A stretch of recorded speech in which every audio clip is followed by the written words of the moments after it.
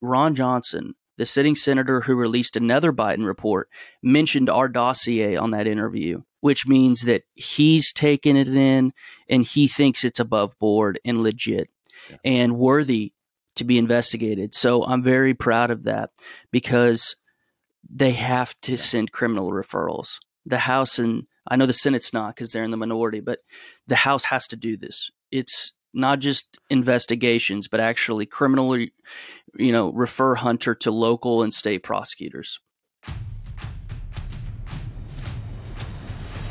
Hi, my name is Anne McElhenney. Hello, and I'm Phil McAleer. And welcome to the Anne and Film Scoop. And I'm back. You're back? I'm back. Where were you? Back and better and all of those things. I think I had a very severe dose of jet lag combined with whatever's going around. Whatever else is going around, yeah. But, yeah.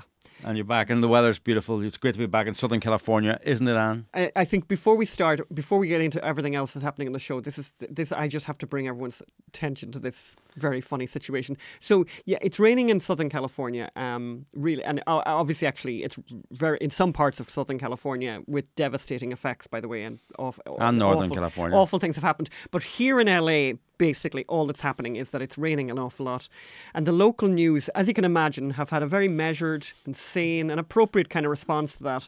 I just wanted to share this with you. I came across this the other day on the TV. I caught just a little bit of it. But listen to the meteorologists speaking to a psychiatrist about how to deal with rain. Seasons. Go. If someone is experiencing these symptoms, what's your advice? I think, there's a lot of ways to kind of go about it. Certainly, if it's really impacting your ability to go to school, go to work, do your daily activities of living, that's definitely a sign that it's time to seek professional help. Can you imagine, for people who live in Ireland, which is where we're from, basically the weather that we're having here in Los Angeles, this rain, we would have 6 or 7 months of that every year, maybe more actually. Yep. And instead of the fact that here, in between the showers, the sun comes out, in Ireland the sun doesn't come out; it just stays grey all the time. Grey. So no wonder the people are writing sad songs and writing depressing poetry. Yes. Anyway, Phil, what else is happening in the show today?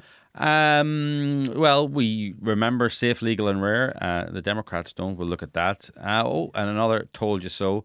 The Washington Post finally catches up with us on COVID. Many years later, they finally... Yes. 3 years later. And we give you reason 479 of why your child should not go to university. Yes, there's just so many of them. And we meet the man who out-Morrised Kevin Morris. Yes, someone who was able to deceive the very deceptive lawyer representing Hunter Biden. And who better to talk about all things Hunter and Joe Biden, their dodgy dealings and Joe Biden's top secret documents found in Hunter's house. Who better? We'll talk to him. You won't want to miss this interview. It's a complete 360 on Hunter Biden, on Joe Biden. So that comes up later. And we went to see the Banshees of Inisherin, so you wouldn't have to.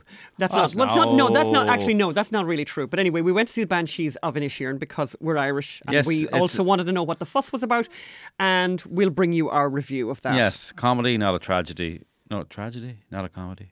And finally, our cats have decided not to be freeloaders, and they're beginning to earn a living. We'll bring you that story for those that can stomach it. Did you hear that, Magdalena Segueda? Yes, Magdalena Segueda, who was actually accusing our cats of being freeloaders. Yes.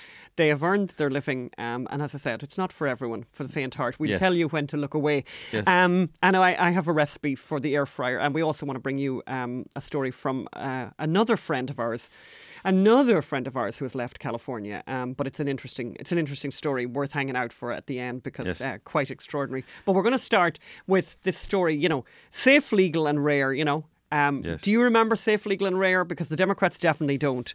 So in one of the first moves by the new Congress, the House has passed the Born Alive abortion bill, and just one Democrat voted in favour of it and joined the Republicans, and his name is Henry Cuellar. Yep. I think it's a Hispanic name, Cuellar. Okay. Cuellar. Cuellar. And please tell us in the comments how to correctly, if we're saying it properly, how to correctly pronounce and the name. And as Film says, this bill is to protect infants born alive after an attempted abortion. And you kind of would think, one would think, a normal person, I think think a normal person would baby's think born alive. that if a baby was born alive in an abortion, that, you'd think, okay, we need to do everything we can to save the life of this child. Well, every last Democrat, bar one, went nuts over this proposed bill, which has luckily passed. But just amazing to imagine. And just to give you a flavour of how the Democrats, quietly and soberly and measuredly responded to this. Here's Nancy Pelosi. Today, instead of joining Democrats to condemn all political violence, okay, random, right? House Republicans chose to push their extreme anti-choice agenda, And then, we have Schumer said, the MAGA Republican-controlled House is putting on display their extreme views on women's health with legislation that does not even have the support of the American people. I don't know about that. I don't know that the American people have been asked if they think it's okay that a child that survives an abortion attempt would be basically neglected to death. I don't think the American public think that that's okay. I don't know where he's getting those. I don't know where he's getting that statistic from. And of course, Kamala Harris, she had to weigh in. Of course, Kamala had to weigh in because, of course, the philosophical, the brilliant mind of Kamala Harris. Soaring oratory. Here's what she said. House Republicans passed an extreme bill, extreme, by the way, unbelievable bill today that will further jeopardise the right to reproductive health care in our country. This is yet another attempt by Republican legislators to control women's bodies. Well, actually, no, it's actually very much the opposite of that, because this is when the baby's body is outside of the woman's body. It's actually an attempt to control a baby's body. And save a baby's body. Talking of extreme healthcare. Yeah, so safe, legal and rare, by the way. So it was safe, legal and rare not that long ago. And now it's, if the baby survives an abortion, we're going to let it die, neglect it to death. Yes. But luckily that wasn't passed. And luckily the Republican... It's called comfort care. Yeah, the new Republican House. As we learned in Gosnell, it's called comfort care. It's accepted medical practice. And that's why remember that Republican governor, that's why Planned Parenthood were the first people to ask him to insist that he resigned, because he blew the lid on comfort care and talked about it casually. And then another story we wanted to bring to you. I mean, in an amazing told you so, an extraordinary told you so. So Phelan McAleer, not a doctor, Anne McElhenney, not a doctor. But we know doctors. Not that helps, right? I spent a lot of time with them in the last year but it doesn't make us qualified. However, we are logical and we can read data. And 3 years ago, 2.5 years ago, to be precise, we were basically saying that they were recording COVID deaths for people who had been shot, people who had committed suicide, people who died in car accidents. And now, explain. So when you had a motorcycle accident like that guy in Texas, or remember that guy in Derry? Anyway, all these people, when you went at the hospital for to get your appendix out, they tested you, and if you tested positive for COVID, even though you had no symptoms or that wasn't why you were in hospital, suddenly you were a COVID patient and suffering from COVID.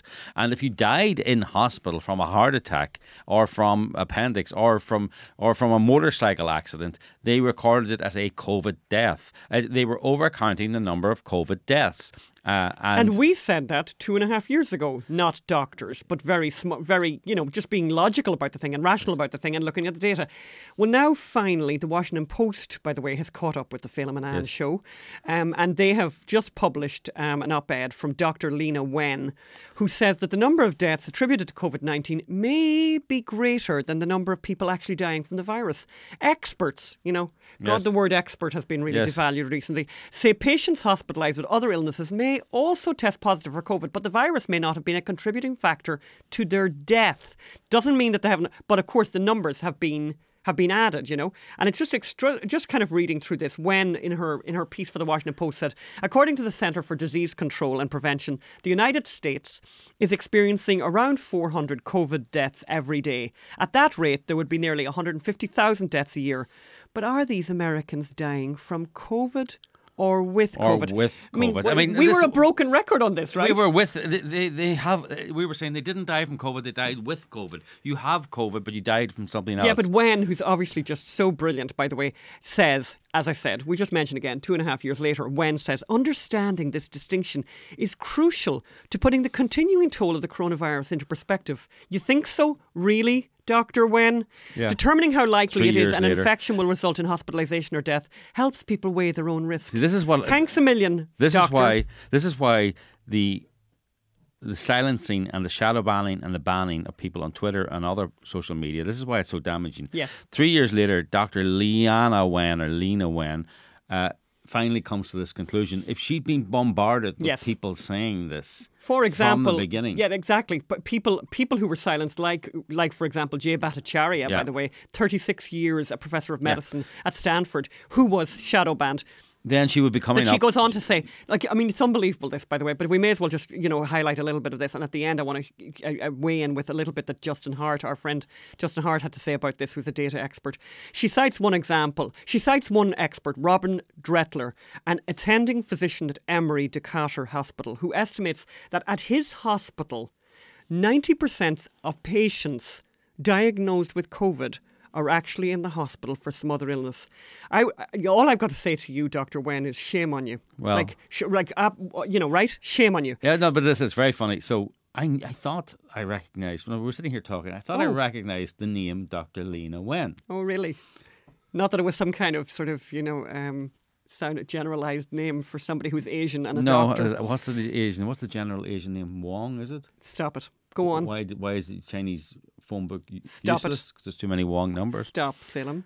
That was a great joke when I was 14. Yeah, it has that 14-year-old feel to it. Go on, tell us what you found about Dr. Wen. No, I knew I recognised her. Guess what her previous job was. No, don't, please. She was the head of Planned Parenthood. She's the one who left. She's the one who left Planned Parenthood. Actually, to be fair to her, she left Planned Parenthood because she said, maybe because she realised that it wasn't exactly what it said on the tin. Well, no. Well, she said, look, we should. Why are we getting involved in the politics? We're Planned Parenthood. We're women's health, right? That's what we say. We should actually do more women's health. Stop being so political on abortion. And stop being so political on other things that are not connected to Planned Parenthood. And have a more holistic view of women's health, etc. And they went, no. We're about pushing a progressive agenda and pushing abortion, even for people who might benefit from other choices. So she was immediately fired. So anyway, just another. So in the article, by the way, and the article is worth reading. There's other stuff that a couple of other statistics. California-based epidemiologist Dr. Tracy Hogan tweeted, "Spring 2021, USA had good evidence, in spring 2021, had good evidence that more than 40% of child COVID admissions were incidental. In 2021, Denmark announced, you see, Denmark was a bit ahead of the curve here. Denmark announced that they had distinguished, they'd distinguish with COVID hospitalised deaths, and that the COVID hospitalised deaths, that 60 to 70% of them were incidental. And I just had a look at Justin Hart. Justin Hart, of course, who is our very reliable source for all things data related to COVID. That's at Justin_Hart, Hart. And if you're on Twitter, you should really be following Justin Hart. But here's a couple of things from Justin, really disturbing. Yes. The CDC, the great CDC, recently, by the way, which is 2023, recently confirmed over 800 accident COVID-19 deaths in 2021 for people under 60. These deaths, which obviously had little to do with COVID, but they were logged as COVID anyway. Yeah. Here's an example. A 42-year-old white female died in July from an unspecified fall that resulted in an injury of the spleen, pneumonia, mental and behavioural disorder related to alcohol use, and other unspecified cirrhosis of the liver. She was listed as a COVID death. Yeah, because she had COVID-19 as well. A 57, there's a ton of these, by the way. A 57-year-old white male died in February from another fall on the same level that resulted in a diffuse brain injury, unspecified injury of the head, diabetes, hyperlipidemia, and COVID-19. Another COVID-19 one. This goes on and on and on. Yes. But actually, I just there's a couple of different categories that Justin has brought attention to. He has another one where the CDC recorded 60 suicide COVID deaths. I know, take a moment for that one, yeah? 60 COVID suicide deaths under the age of 60. Mm-hmm. The death certificate obviously denotes intentional self-harm to unalive oneself, but they slapped it in the COVID pile. And I won't go into them, they're obviously extremely sad. Yeah. Huge number, though. And he has another one, which I think is also extraordinary. Dozens and dozens of homicides that are logged as COVID deaths. That are logged as COVID deaths, where somebody was shot, but they also had COVID, and that was a COVID death. So, well done, finally to the Washington Post to acknowledge something that we had said 2.5 years ago. So yeah, big fat told you so from us for that one.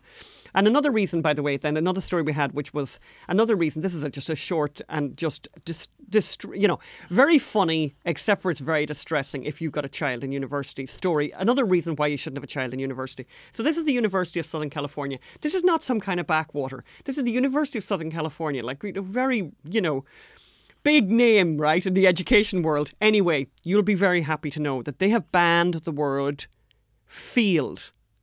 The University of Southern California School of Social Work recently put out a letter declaring it would no longer use the word field when referring to one's area of expertise, etc. As in a field worker. Or I went out, he was out in the field. He was in the field. In the field. And how did you do? He's very foremost in his field. It will henceforth use the word, which is so easy to say, by the way, practicum. Practicum. Is that how I said it, Phil? Practicum.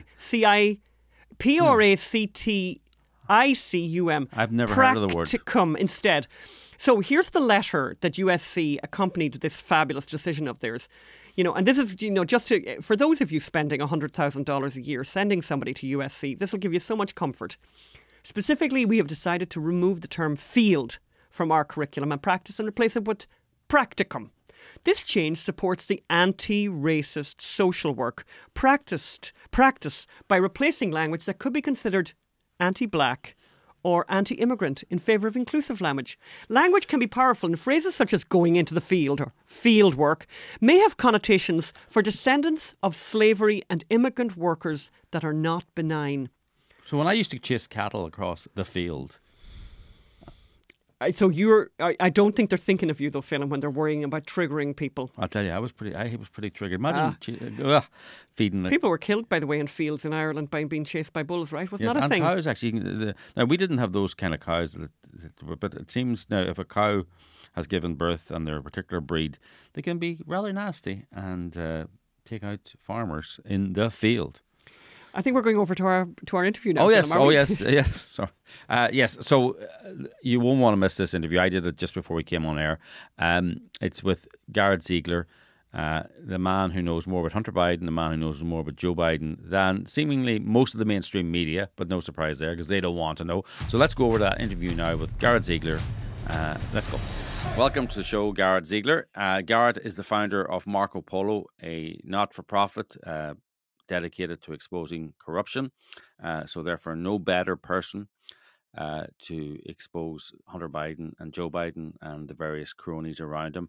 Garrett also holds the distinction of having worked in the Donald Trump White House. Welcome to the show, Garrett. Thank you very much, Philem. I appreciate it, and I very much enjoyed your film, and I'm honored to be on. Thank you. So listen, this is Hunter Biden and Joe Biden. They're such a big topic, and what you've done is so interesting that I hardly know where to start. You're the person who out-Morrised Kevin Morris. Kevin Morris is Hunter Biden's lawyer, but he's so much more than that. He's kind of a crony of his as well. And Kevin Morris is famously the person who posed as a documentary filmmaker and infiltrated the set of My Son Hunter. We'll put up some headlines on that. Yeah, so he came to us and said, hey, I'm a documentary filmmaker. We're making a film about Hunter Biden. We want to spend time on the set, interview all the actors, interview you. And the people he was with were documentary filmmakers. And they spent days on the set of My Son Hunter, asked us a lot about the origins of the laptop, the origins of the hard drive, the origins of how we knew about the story, interviewed me at length, interviewed actors at length, filmed the film, all of that, and then left in a hurry. And then it emerged several months later that Kevin Morris is actually Hunter Biden's lawyer, and he was there under false pretenses infiltrating the set. Now, you, Garrett, and your organization, you did a similar con on Kevin Morris. Maybe I'm misrepresenting this, but you posed as Hunter Biden friendly and fed him some information, and he then trusted you and fed you information. Or maybe I'm misrepresenting that. So tell us your connection to the Hunter Biden story and Kevin Morris. So I'll take the Kevin Morris thing first. We had been following you and your wife's work for months. We actually, were watching from afar and donated a small amount, and we didn't know you from Adam, but we saw this story come out that he had infiltrated your group, and I thought he was a scumbag for doing it. And so we dug into him. We had 2 private investigators look into Kevin Morris for about a month, got all of his personal information, and I thought that this guy needed a taste of his own medicine, suppository style. And so one of the guys on my team, Aaron to be exact, he lives in the South, posed as John Cooper, who was the vice chairman of Obama's Finance 2012 committee. We just, made it up. We picked some blue stooge on Twitter that, sort of repeated Democrat talking points, posed as this person over the course of weeks, and fed Kevin ridiculous information based upon the false information that Kevin was laundering to another paid Twitter shill, Brooklyn Dad, who is paid by a super PAC that's capitalized by Kevin Morris. And so all we did was give him a taste of his own medicine, motivated by the fact of what he did to you guys, which is lie. And in fact, in this dossier, the 600-page dossier, which you alluded to, we put the entire situation. We put the redacted bar complaint.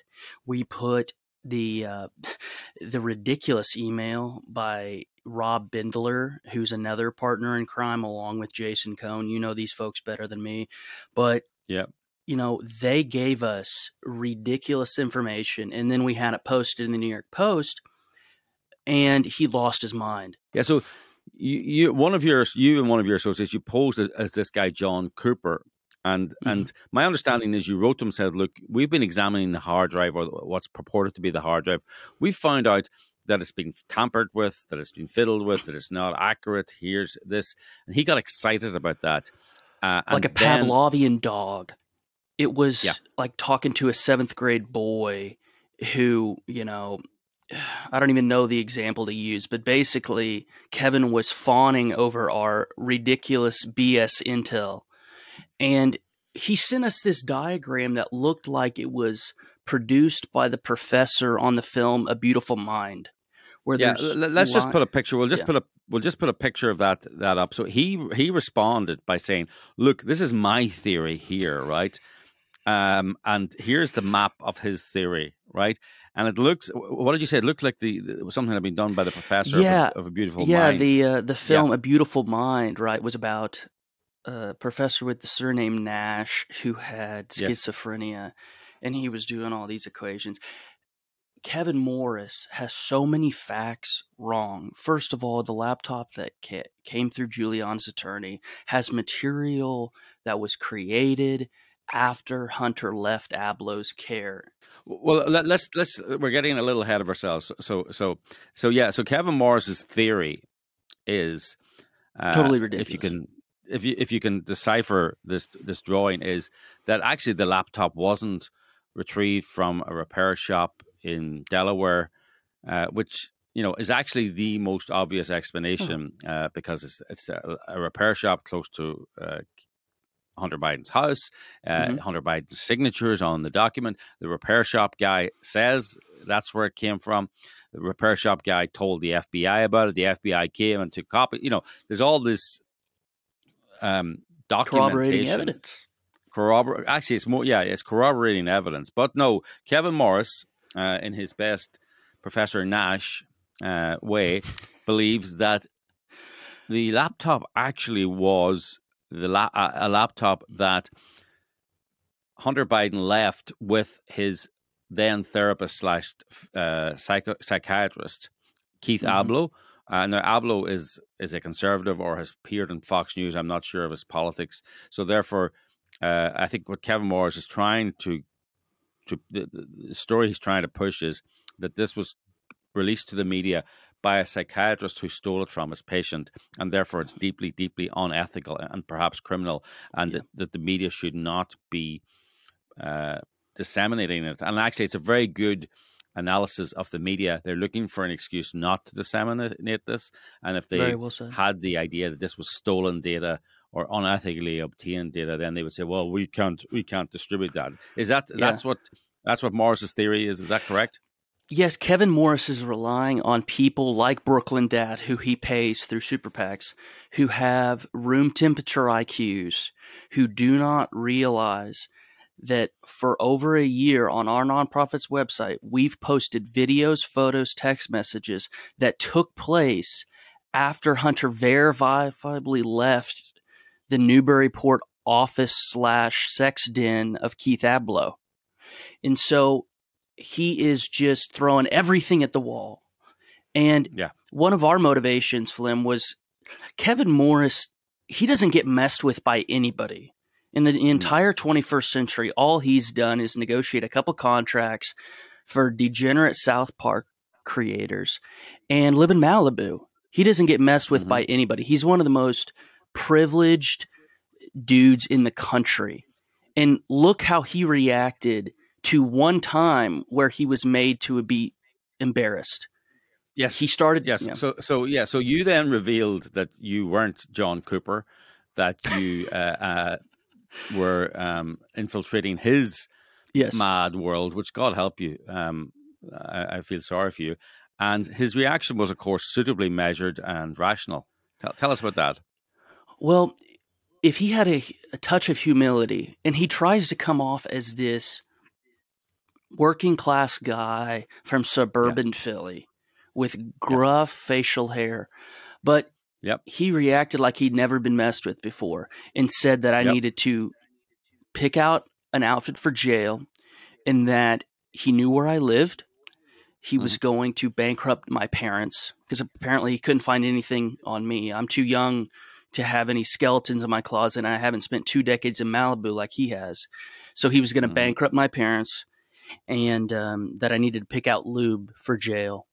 I suppose I should declare an interest here in the sense that we are currently, or I am currently, I've lodged an ethics complaint against him with the California Bar Association. It's not looking good for the speed or thoroughness of the California Bar Association, or transparency either.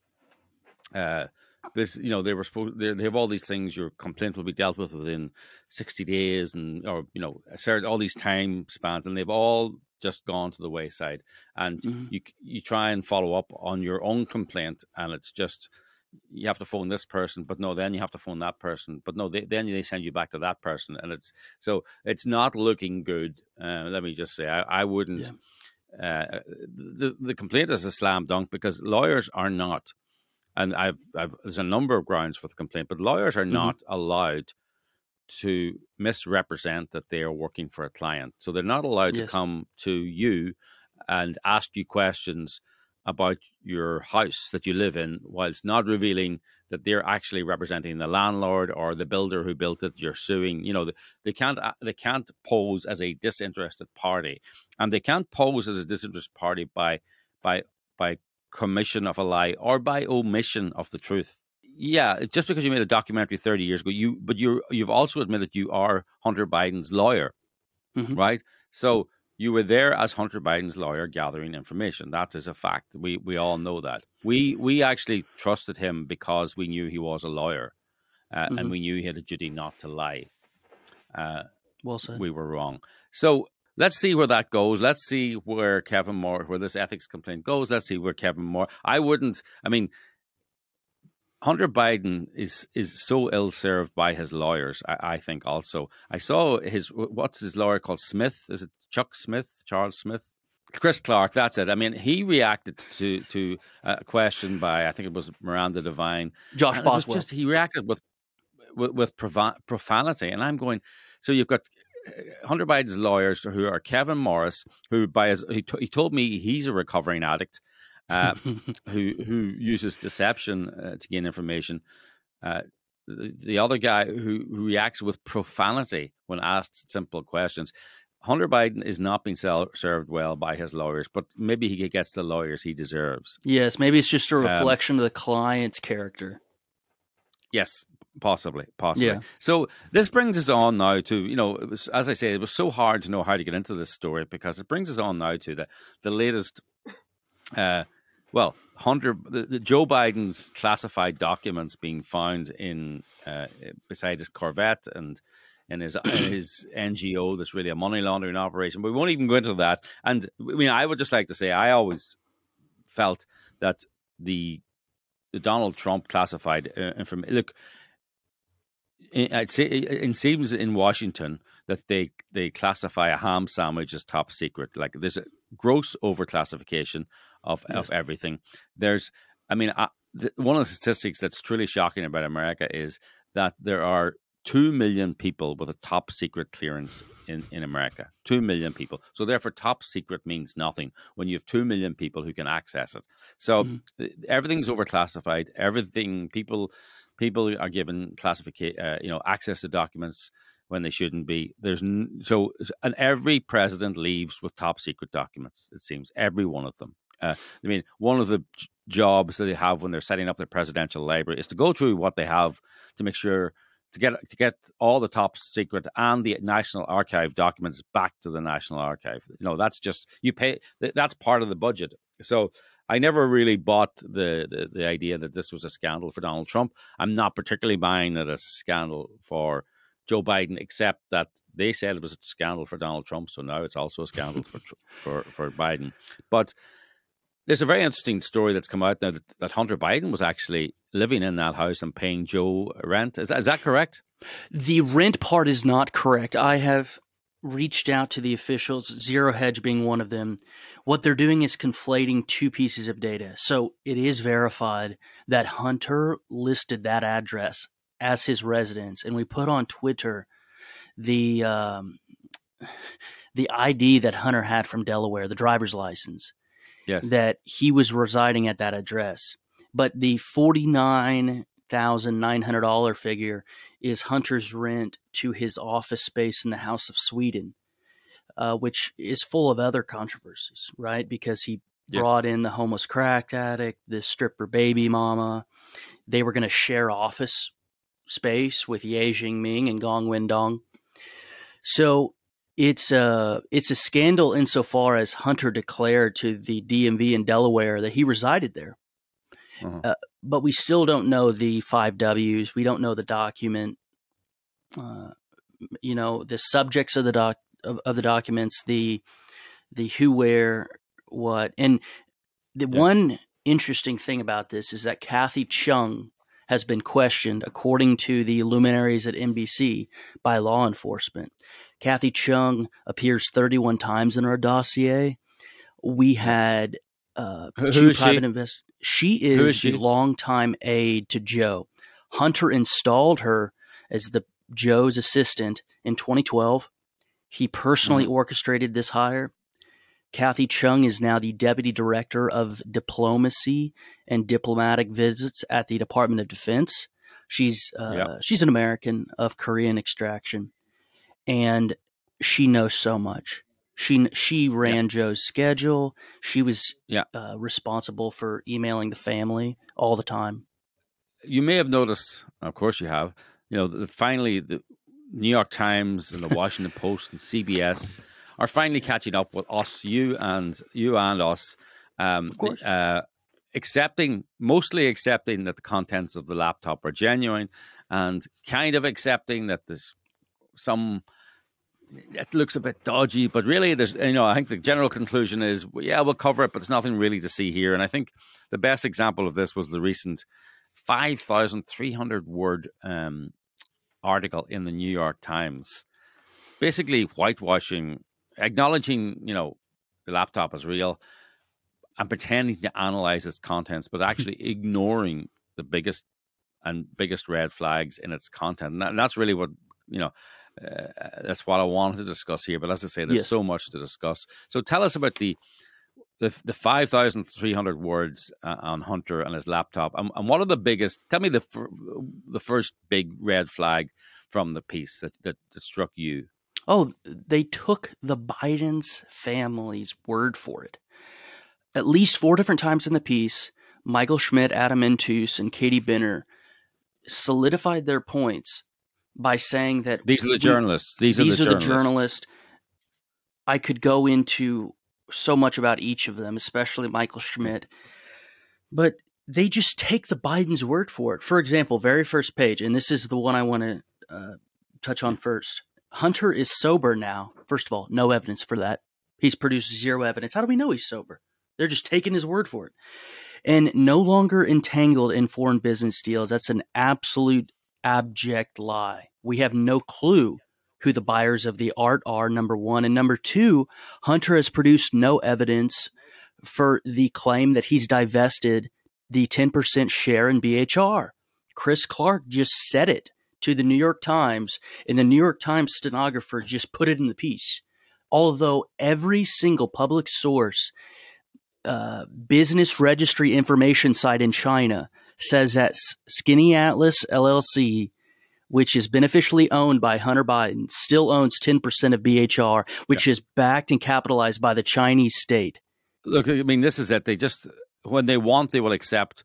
I mean, a bit like Kevin Morris, they commit sins of lies by commission and omission, right? And like Hunter Biden is sober now, and this is just put in at the beginning of the paragraph early on as a definitive statement of fact. Look, as you say, I mean, if you read his book, his fake autobiography, you know, he meets this South African woman, and I think it's their first dinner or their second dinner. He says, "Look, I'm a drug addict," and she goes, "Well, you're not now. It's over."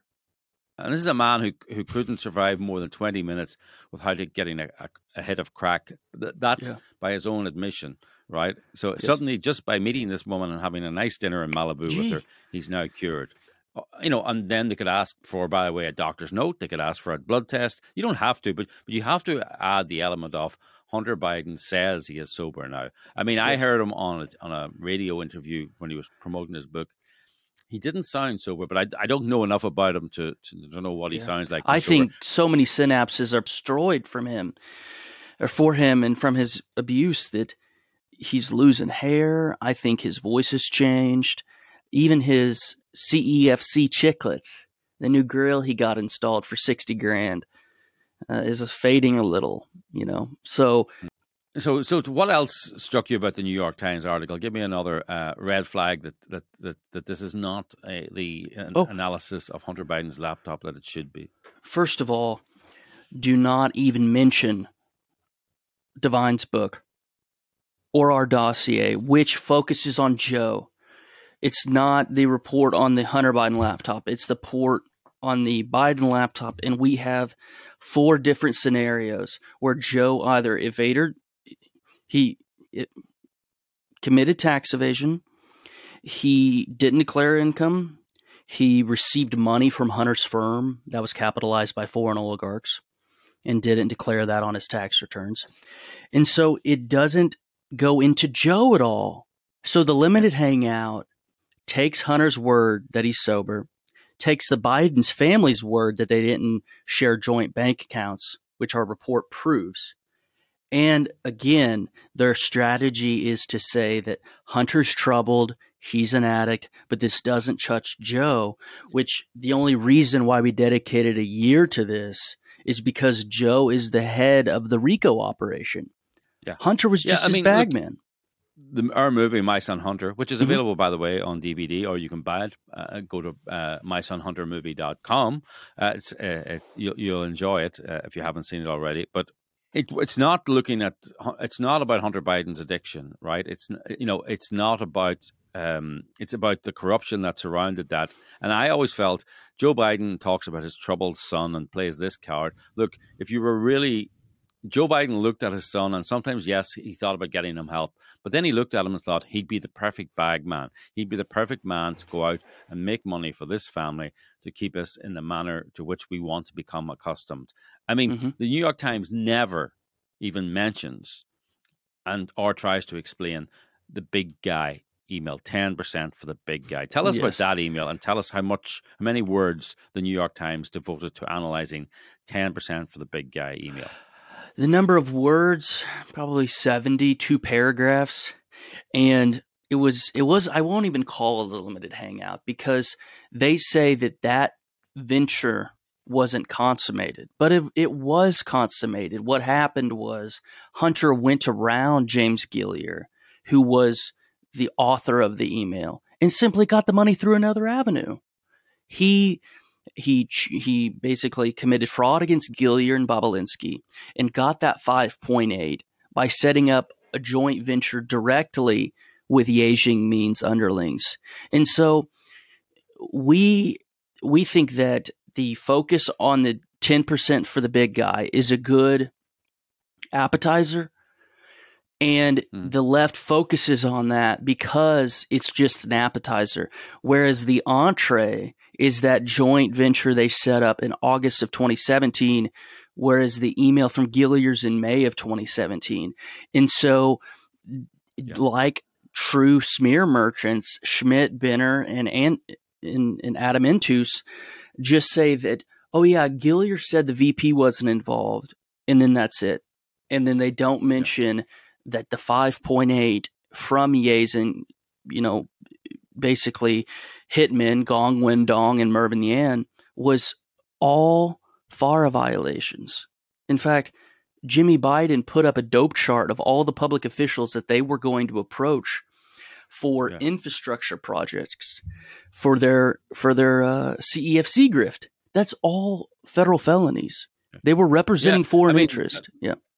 That's a very good point. All the FARA violations. Now, I'm old enough to remember when a FARA violation could be rectified by just correcting the record. Back before 2016, look, Washington was full of FARA violations, and I remember many of them because I did work with on the Chevron scam out of Ecuador.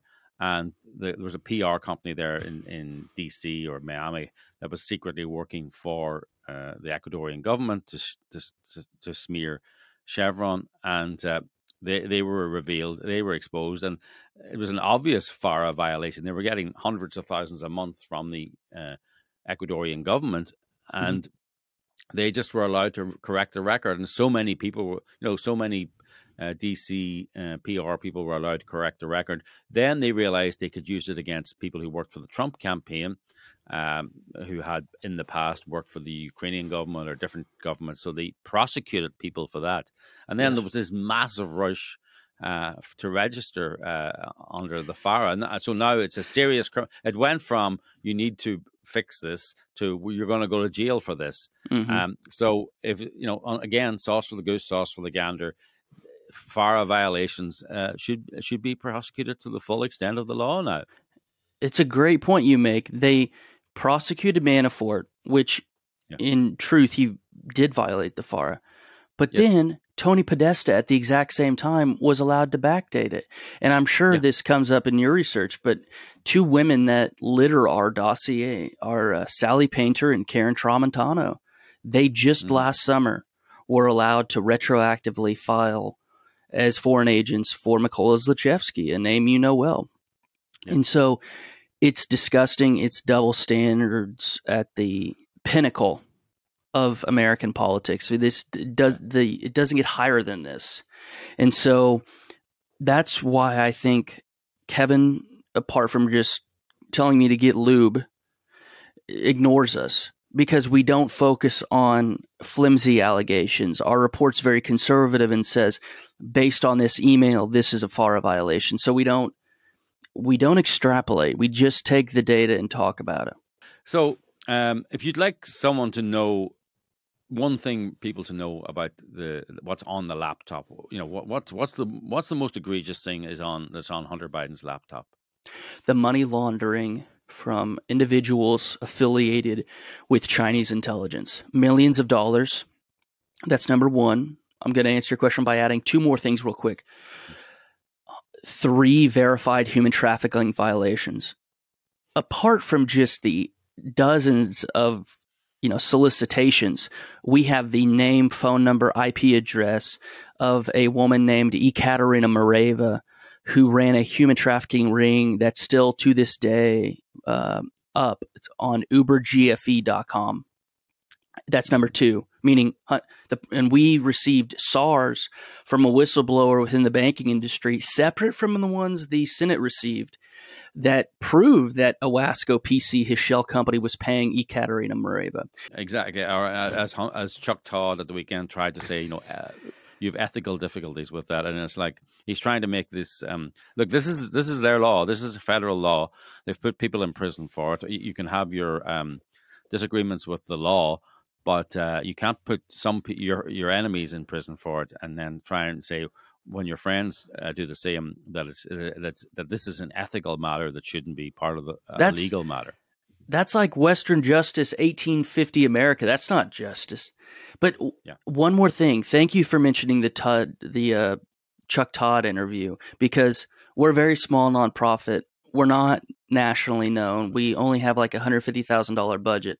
But Ron Johnson, the sitting senator who released another Biden report, mentioned our dossier on that interview, which means that he's taken it in and he thinks it's above board and legit and worthy to be investigated. So I'm very proud of that, because they have to send criminal referrals. The House, and I know the Senate's not because they're in the minority, but the House has to do this. It's not just investigations, but actually criminally, refer Hunter to local and state prosecutors. Let's see if that'll happen. Let's see if it'll make any difference. Thank you very much, Garrett. How do people do people find out where you are? How do they get in touch with you? MarcoPoloUSA.org is our website. It has all of our social media channels on there. MarcoPoloUSA.org. Thanks for coming on, Garrett. And thank you very much. We'll talk again, I'm sure, because this story is going to run and run. Absolutely, and we're sending you a couple copies once we get them printed. Thank you. All the best. Bye. Thank you. So, amazing interview there. There's so much more. Check out their website. Check out their report, actually, MarcoPoloUSA.org. And actually, check out the original Senate report on Hunter Biden. It's all there. Or no, it's not all there, but so much is there. And this is the gift that just keeps on giving. These are deeply corrupt people. They don't know how not to be corrupt. Go and watch the My Son Hunter movie at mysonhunter.com. You can buy the DVD there, give it to someone as a present. We want the movie to be seen by as many people as possible, and we're hoping to make an announcement on that very soon that will widen its audience. So what else is on the show, Juan? So we went to see The Banshees of Inisherin because we thought we should, with Colin Farrell and Brendan Gleeson. What did we think, Phelan? We don't. I suppose what I would say is just be careful who you take to it. We took some American friends and we missold it as a comedy because the trailer is a comedy. And also, it's people. In the Golden Globes where it won some prizes, it was in a category called comedy. I have to say, it's very low on comedy. It's a dark comedy. It's a tragic comedy. It's a shockingly bleak comedy. It's a tragic comedy without much comedy. But good things about it. Here's my thing. I don't think I'd recommend it, but I'm not sorry I saw it. Does that make sense? I thought it was really beautiful. I'd recommend it. I think what you're saying there is you'd recommend it, with an asterisk. But no, telling people this is not. It's gripping, like it is entertaining. Oh yeah, there's not a bored. I wasn't bored for a minute. The performances are extraordinary. Colin Farrell and Brendan Gleeson are just absolutely fabulous, and it's beautiful. It's gorgeous. It's some of it's shot on the Achill Islands. I think some of it's shot on Inishmore. So it's on these island groups off the west coast of Ireland. Yes. Stunning scenery, the gorgeous music, and some extraordinary moments. But it's very disturbing. Yeah, it's very dark. But it is entertaining and gripping. I just felt, and of course, you've got Jenny the donkey too. Well, there's Jenny the donkey. By the way, the use of animals in the movie is actually very, very impressive. There's a fabulous sort of miniature donkey that would make everyone want to have a miniature donkey. There's also a really nice sheepdog, it's gorgeous, good horse as well. And there's a lovely bunch of horses. There's lovely cows. There's all kinds of animals in it. Are there goats in it too, or did I see goats somewhere else? But anyway, there's a lot of animals in it. It's really gorgeous to look at from that point of view. But there's some very disturbing action in the film. Let's just say that. Yes, but and overall, we kind of thought what it possibly was. Our interpretation of what the film was trying to say was that it was about the futility of war, the madness of war, the craziness of war. Which is my big problem with it. I just felt, there was this nonsensical, really, dispute between the two main characters whose names are Colin Farrell playing Porrick Sullivan and Brendan Gleeson playing Colm Doherty. And there's this dispute between them. It's about nothing and just escalates beyond anything that's logical. And at the same time, the Irish Civil War is going on the mainland. And I think it's quite obviously the dispute between the two characters is quite obviously a metaphor for the futility of the Irish Civil War. And it was kind of the brother that's going on the mainland, kind of brother against brother kind of sense of it. Yes, and two long-standing friends falling out. Which the Irish Civil War was vicious, as all civil wars are, and it was very clunky. I felt that metaphor was very clunky. I just felt also it's not true. It's not the Irish Civil War was based on very real points of principle. Mm-hmm. It was based on whether you had would have a republic with Northern Ireland included or excluded, whether you would have a republic that would swear allegiance to the British Crown. That was one of the big sticking points, was that if you were going to take become an MP in the Irish Parliament, you would have to swear an oath of allegiance to the British King or British King. So there was really real principles about the Irish Civil War. Now, I think what the movie did get was, once you start a war, you have no control of it, and it just goes to absolutely horrendous lengths. And we see that in Ireland. The Irish Civil War, more people were executed by the state of Ireland during the Civil War than the British in the War of Independence.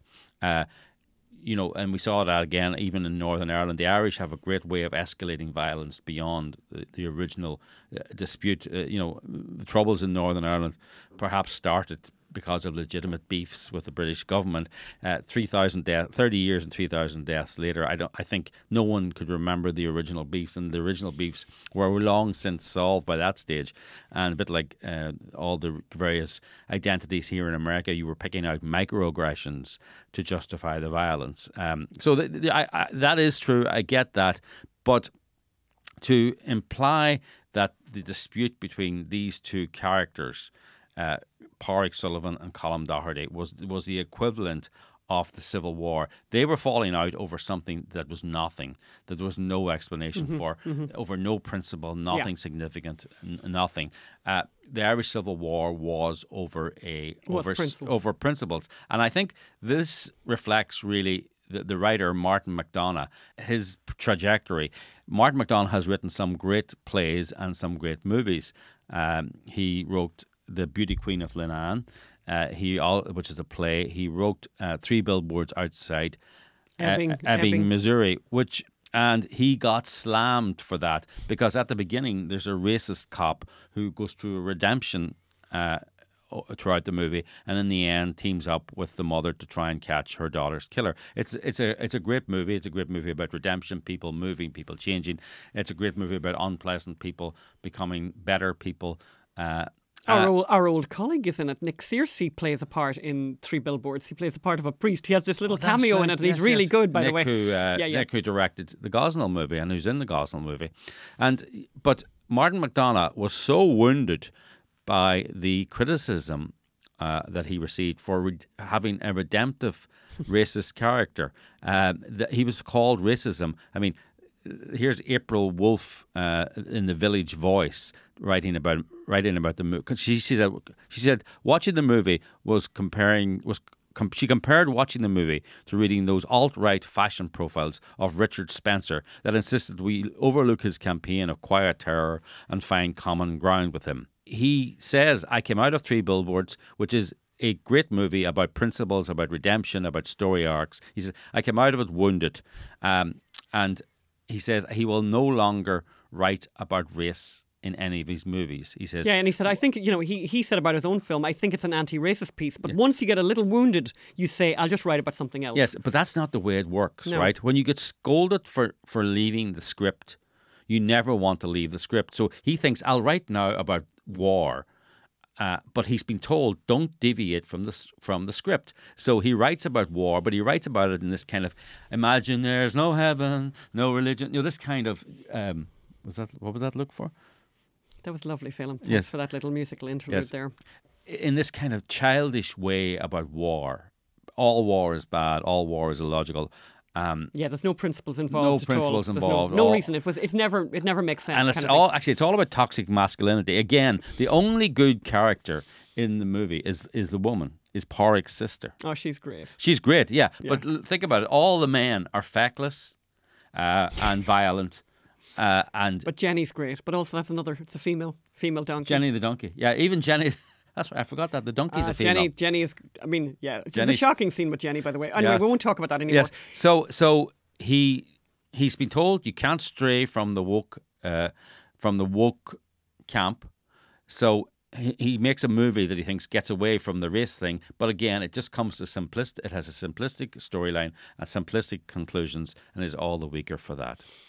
Okay, we're coming to the very end of the show, but I have a little bit of a recipe. So this is my take on egg bites. I'm not sure. I think it's a work in progress, but this is still were they delicious this morning, Phelim? Delicious. So, but I put into each mold a little bit of everything, and then pour in your egg. And I've got 6 eggs there, so 6 eggs and a half. And I put into that pepper and salt and a little bit of chili flakes. I always put chili flakes into everything. Yes, you do.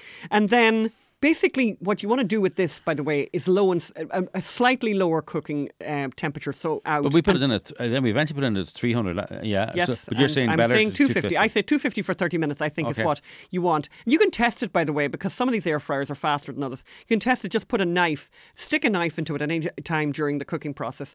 Let's just check these boys. Then pop those out and have them with, in our case, with some sriracha. Yum, yum, yum, yum. Mm-hmm. Yeah, and I know I'm going to get back into the cooking now that I'm back in full health. And just to say, on the health front, very good quotation from a very good friend of mine in Ireland. Health is the crown that the healthy man wears that only the unhealthy can see. Because basically when you're unhealthy, you think healthy people are really lucky, and you also think that you're going to be sick forever. And by the way, some people are sick forever, and God help them. Now, not talking about being sick or anything, well, wanted to refer to cats. More people. Cats. Oh, start with the cats. Okay, tell us about the cats, Phelim. So, yes. Our cats who were recently accused of being No. This is wasters. part of the general story. story. So Anne went into the office, which has not been used because too much since we came back. It's cold and the bad weather and all that. Bad weather, and the door had been mostly closed. So Anne went in there and pulled the curtain to look out the French windows, to close off the French windows. And what came dashing out from above the curtain rail was a rat. And I use the word rat asterisk because it could be a mouse. I think it's a rat.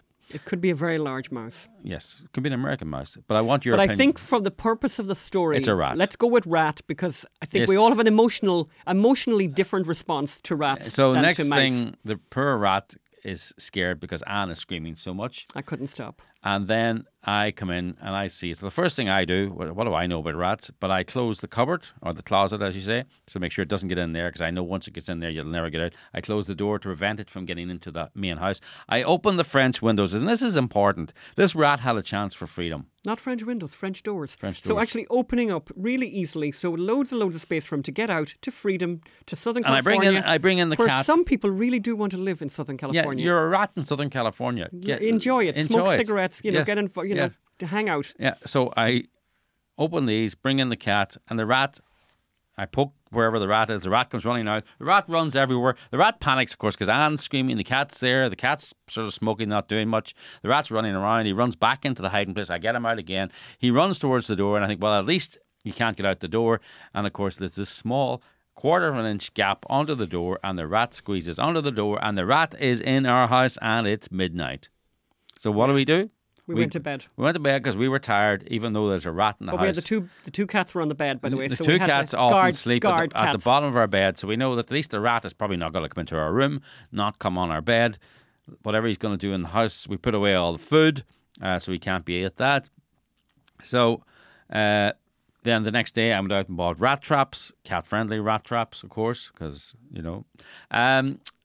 So the next night we're in bed and there's 2 cats on the bed and I hear a noise in another room and quite a loud noise. And then we hear a cat, scaredy cat, jump off the bed, and then 10 or 15 minutes later I hear cat come back in the room. I put on the light and there is scaredy cat. Let's have a look at the picture.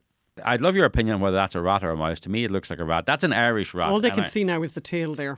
And every time Top would come near him, or I would come near him, he'd go, you know, sometimes cats will present you with a prize and go, we didn't want that. And by the way, it was midnight. It was also midnight again. He didn't present us with a prize. He just every time I go near him, he'd go, anyway, one stage he dropped the rat. That was my biggest fear, was the rat would still be alive. But no, I can confirm the rat was totally dead. So he ran over to the other end of the room whenever I went close to him, and then was close to the little cat flap we have, ran out the cat flap. Top cat followed him, and you know what I did? Even though the rain was pouring in Southern California and it was cold and miserable, I locked them out. Because I did not want him eating that rat in our room or presenting us with a partial corpse or anything like that. I think that's enough information about this now. Yes. So they came back in the morning anyway. They earned their living and it's all good. Oh, by the way, Magda during all this drama, when I was off buying rat traps, Magda accused the cats of being freeloaders, which we being were welfare queens. We were hurt on their behalf. Yes. Anyway, long story short, she has had to eat her words. Boom, boom. Moving right along. Yes. We're going to finish up right now, but I just wanted today. From Jenny the donkey. We are recording and. Loads and, as you know, and we must get back to that feature of our podcast, by the way, loads and loads of people are leaving California, and another friend has left today, literally today, our friend Geraldine, she's a very big feature of our lives here in California, amazing person who rescues disabled and elderly dogs in Mexico and has been bringing them for years to her delightful home in Malibu. And anyway, she has decided she is sick of the cartels in Southern California and sick of the madness of Southern California. And she is moving to Mexico, driving there, and started this week. We're going to give you she's on Instagram telling the whole story, and I'd recommend people to go on there and watch it. It's called Van Gabons 2023. Van Gabons, because she's in a van with all these dogs. She's got, I think, 11 dogs, hilarious. I spoke to her this morning before she left, and she left around 7 o'clock this morning from another home she has in Agoura Hills, and she basically, was getting the dogs up at 5, feeding the dogs, getting them to poop their heads off as much as possible before she put them into the van. But a lot of them were panicking. They were getting nervous because, of course, the dogs don't want to go to Mexico. They want to stay in Malibu. But anyway, she is moving to Mexico. It's a really big deal. But if you want to follow her progress as she travels with these dogs in a van, she's not on her own. She's got a couple of guys with her, thank God.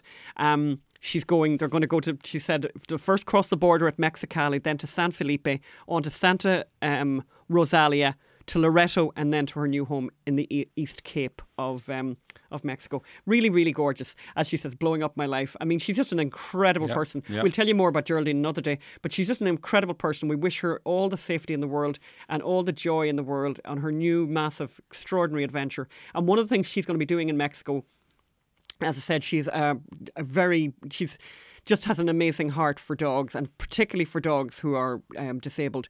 But one of the things that she does is that there's a lot of abandoned dogs in Mexico. So she has these big neutering clinics that she does, spaying and neutering clinics that she has in Mexico. So that's what she's going to do. But anyway, I would recommend go to her on Instagram, Van Gabons 2023. VANGABONDS 2023. And that's it for this week. Good to be back. Apparently the rain has literally just stopped. So we won't need to see a psychiatrist for our seasonal adjusted disorders or any of that. Or we won't even start writing sad poetry. Not even a bit of it. No, not us. Look at us all sunny and Southern California. Bye. See you soon.